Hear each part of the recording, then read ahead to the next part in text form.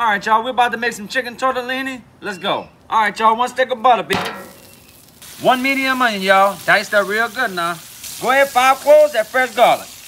All right, y'all, I got some chicken thighs, y'all. They've been marinating in that Italian dressing for 2 hours. Go with it, babe. Right on, baby. Get it going.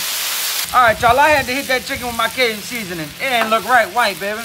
Go up on that 2 packs of them little tomatoes, y'all. Hit it with that salt and pepper pretty good.